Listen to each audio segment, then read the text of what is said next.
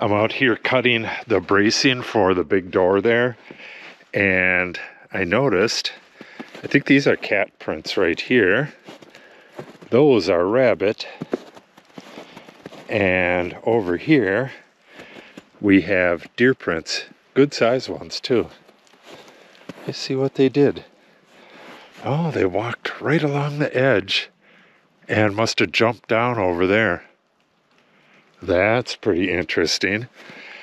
The deer used to stay way the hell up there, but now that we built this new wood shop, they're coming right through here.